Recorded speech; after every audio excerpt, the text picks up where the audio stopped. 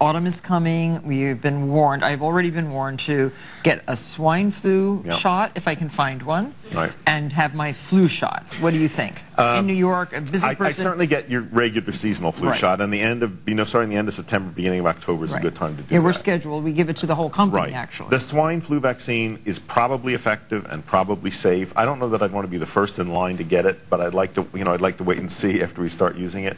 I think people at high risk should get this.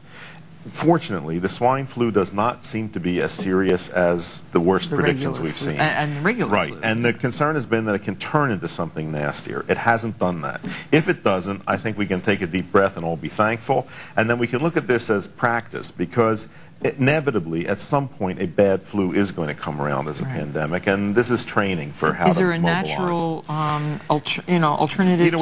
We all know about washing hands and the usual precautions, but many people don't know. This is a Chinese herb called astragalus. You can get it in any health food store. Perfectly safe, non-toxic, has a very good record for preventing viral infections and reducing the severity of viral infections. I often recommend that people take this.